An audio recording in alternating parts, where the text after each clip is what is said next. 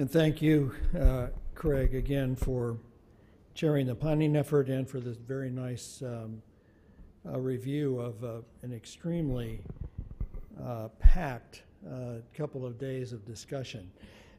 Now to provide a little drill down from different perspectives, we're going to turn to a panel discussion. As I mentioned earlier, we have three wonderful participants from the workshop who have agreed to join us and offer their insights on the couple of days and the challenges ahead.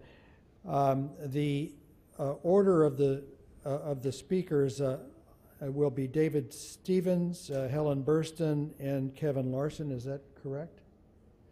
And let me introduce all of them at first, and then we'll turn the floor over to each of them in turn.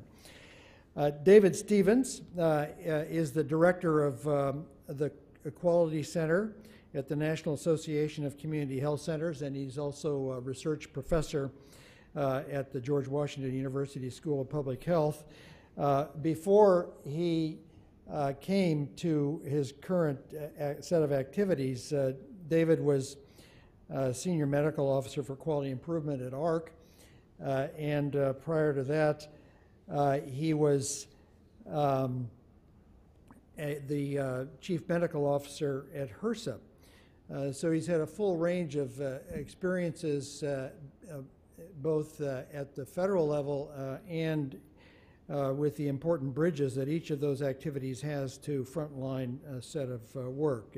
His, for example, at ARC, his work was in particular focused on national initiatives around health disparities and the Care Management Improvement Project with state Medicaid agencies, which was a partnership with CDC to prevent type 2 diabetes and a number of other chronic conditions.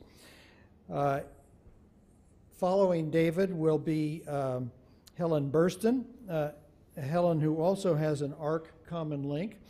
She's currently at the National Quality Forum, where she's the Senior Vice President for Performance Measures. As you looked at these charts that, I'm not sure what the name of, the clouds that Craig showed, you saw NQF sort of in the middle of each of those clouds, each of the three dimensions, and that was Helen in the clouds there, leading the NQF activities. She's responsible for the NQF consensus development process and the endorsement of performance measures, preferred practices, and frameworks. And as I mentioned, prior to joining NQF, she was at ARC, where she directed the Center for Primary Care, Prevention, and Clinical Partnerships. And there was also holding oversight responsibility for ARC's activities to develop a research portfolio at the intersection of health IT and healthcare quality that produced a really important body of research on primary care and prevention. She's an internist by training, also precepts internal medicine residence at GW University, and is one of my neighbors here in Washington, D.C.